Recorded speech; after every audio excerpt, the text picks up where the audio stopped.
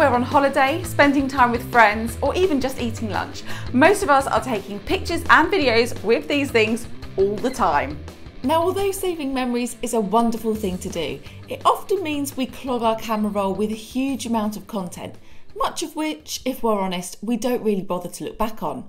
The reason being, scrolling through hundreds of images and videos sometimes feels like a bit of a chore when you have to wade through so much content of one event. That's where video montages come in, a series of shots or clips placed together to form a sequence.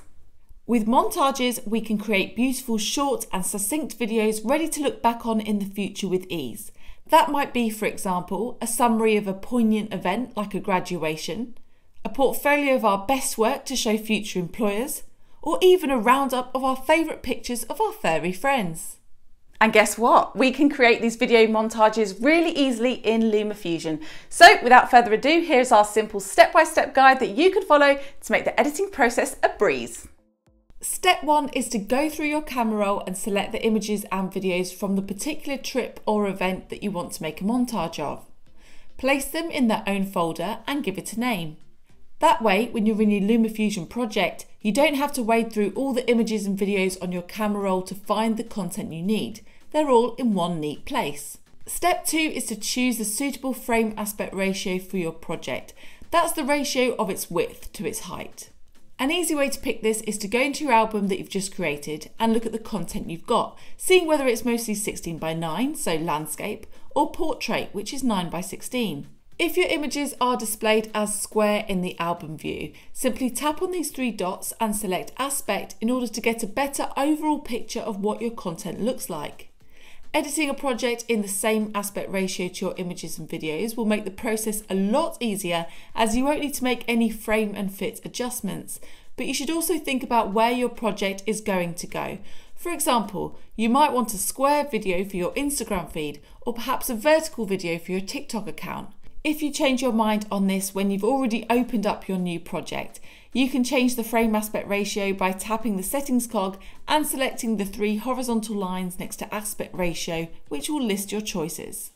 Step 3 is to choose the music for your montage. It's often easier to choose the music first before you start editing your media, as you'll be able to set the length of your videos and images to the beat of the music. If you're stuck for what backing track you like, think about the tone you're trying to achieve. Is it happy, sad, thought-provoking, or adventurous? And what speed do you want? Maybe relaxed and calm, or perhaps fast-paced and exciting? This will help you to search through the bank of royalty-free content available to Storyblock subscribers here in the media library. If you don't use Storyblocks, you can bring your own tracks in by either importing them into the app or through your device's music library. Once you've found your piece of music, bring it down onto the first audio track where this green audio wave symbol is. At this stage, I like to lock my audio into place so it isn't going anywhere, regardless of what I edit around it. Step 4 is to start adding your videos and images to your project. Most montages add clips in the order that events happened, telling a story as they play out. This is up to you and how you desire your own project to play, but regardless, you need to get your clips from the media library down onto the timeline at this stage. So I find it useful to mute my audio tracks here on the timeline, so I'm only listening to my background track as I'm watching my project, but this is up to you. Now, if you have certain clips you want to play at certain points of the music, like at the beginning of a chorus, for example, you might choose to first put your timeline into Overwrite mode, and that way you have full flexibility of placing shots wherever you like. This will stop them sticking together and jumping up your timeline. Other editors prefer using the magnetized insert mode, so they might choose to use multiple layers to organize their clips. Whatever your workflow, take time to really select what clips and images you want to use in your montage. This is where the preview window comes into play, as you can tap to preview your clip before selecting it and use the trimming handles to choose only the highlights that you'll want to look back on. This is also great if you have multiple photos that look similar here in the media library, meaning you can pick the best one for your project before dragging it into the timeline. If you already have a good grasp of what you want to use, tap the multi-select button to highlight it and then select clips from the library to add a group selection to your project that you can just drag down in one go. Bear in mind though that these will appear on the timeline in the order you select them. When you add a group of images in one go, you'll notice they're automatically all the same length.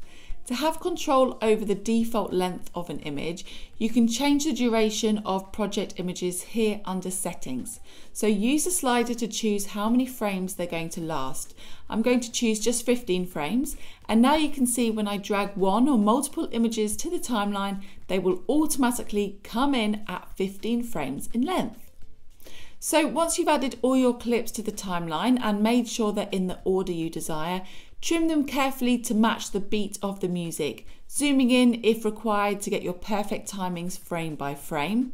If, like me, you've muted your tracks to allow the core piece of music to dominate the montage, you can always triple tap a clip to allow the audio to jump off and play within your project if you like, altering the volume of that clip as desired. Step 5, watch your project through and alter the framing as you like it in the Frame and Fit editor. If, for example, you're using a vertical video in a landscape project where it doesn't fill the screen like this, you may at this point choose to zoom the clip in to fill out the space. Or you could even just double up the clip on the timeline and expand that lower layer and blur out the background in the effects editor, and that way the whole of your clip is on screen but without the black bars either side, creating this cool effect.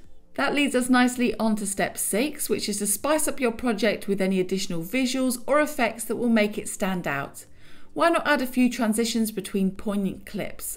Use the Colour and Effects editor to highlight an important moment, or even add keyframes to add movement and direction to the piece. These preset keyframes are great and are very quick to add by just tapping on them in the Frame and Fit editor. If you're feeling fancy, you could also add text to introduce your montage, like a title dragged down like this from the media library and then personalised for your project, or of course you could even design one by yourself from scratch. Adding shapes and images on top of our montage can also help us jazz it up, but also, most importantly, they can help us add vital context. After all, we might be watching these back in many years to come, so think about adding dates, funny quotes, or anything you just want to remember later on.